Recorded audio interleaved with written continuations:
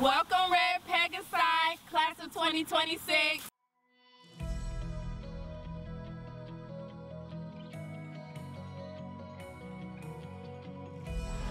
Hi, welcome to Holyoke.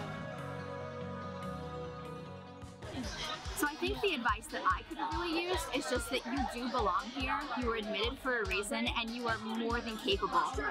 Attend the involvement fair.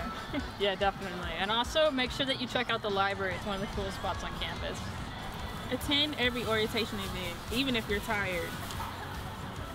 Join student orgs and go to office hours.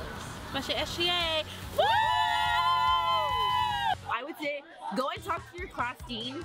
Kip Parent is like a total sweetheart and also just really helpful for a lot of things. Super well connected. That's really good advice. I was gonna say just take every opportunity. Like, I know people say they join a club, but maybe just one specifically, and if they say, oh, we're going to this place, like just go with them. Even if you're a first year, I did that. I was kind of nervous, and then I made really great friends and like had fun experiences and grew, and it was great. Also at the library, they normally have the Soul Center, which is the Speaking, arguing, and writing.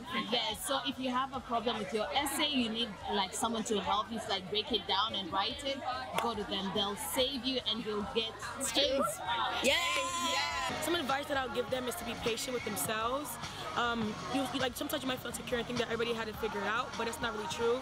Everybody is still figuring stuff out, so you will find your own little circle, your own little home one day. So just be patient with yourself. Choose your own adventure. We offer an intellectually adventurous education here at Mount Holyoke, which means you can take many paths to go many exciting places, and your journey is going to be unique to you. So choose your own.